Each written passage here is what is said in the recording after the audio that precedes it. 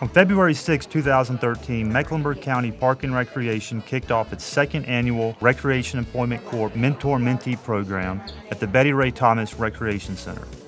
The program provides young people ages 14 through 17 with the opportunity to get first-time work experience in the park and recreation field. Part of this program is to help you kind of gain those skills and just remember those things you've been doing at home and doing at school and bring them into the park and recreation area. Kenyon Smotherland, a graduate of the inaugural Mentor program, spoke at the orientation about how the program has provided him guidance. Contrary to like my original thoughts of me going in and being treated like this kid, I was treated like an equal, like an adult.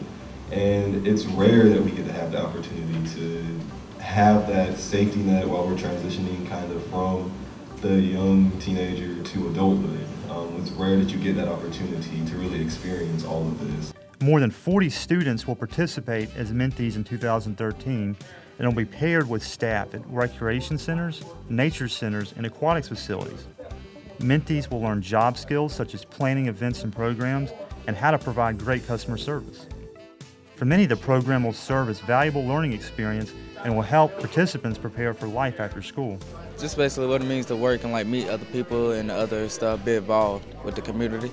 I hope to get job experience and something I could put down on my college application and to just learn a lot in my first job type of thing. I'm going to be at West Charlotte Recreation Center and helping out with kids and doing different type of things, helping out with sport things. For more information on the program, visit parkandrec.com or contact your nearest recreation center.